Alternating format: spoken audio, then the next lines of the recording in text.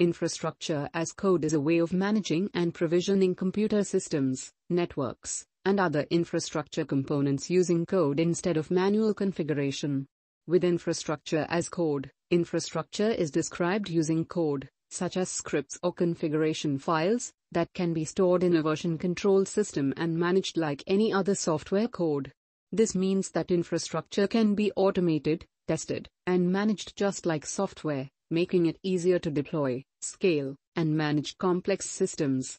The goal of infrastructure as code is to make infrastructure management faster, more reliable, and more consistent, so that organizations can respond more quickly to changing needs and scale their systems more easily.